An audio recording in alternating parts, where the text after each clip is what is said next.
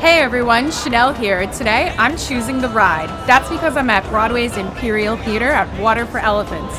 Today we're getting behind the scenes look at how they pull off some of those acrobatic high-flying stunts. So follow me inside. Here we go. 1, 2, 3, 4, 3, 5, 6, 7, 8. Stay on 1. And then we'll jump right on that one straight. He's hitting the 6. Oh wait, it was the one. It was the one. Sorry, my bad. Go, this is Broadway. Here we go. 1, 2, 3, 4, 3, 5, 6, 7, 8. 1, 2, 3, 4, 5. Ah!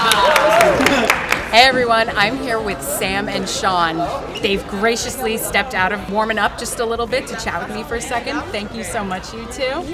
You know, I only did one thing up there and I already feel like I'm part of the family. What has it been like working on this production? I mean, it's been wild. It's such an impressive show. I didn't ever think I was going to be able to work with circus people and learn how to do half the things that I do in the show.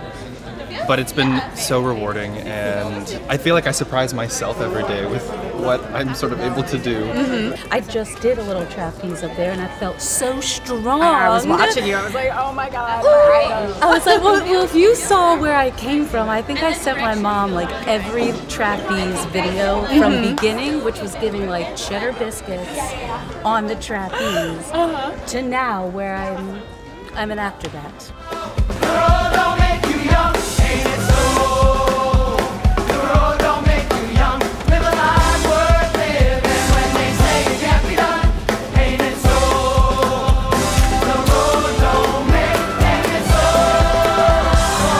I mean, for the people who haven't seen the show, there's so much there. There's obviously circus arts, there's incredible music, there's puppetry, some amazing actors. It doesn't matter who you are, where you came from, this is just a relatable story, and the music is good. It feels like a soundtrack. It doesn't necessarily scream like musical theater. Right. It just screams, come into our world for about 2.5 hours.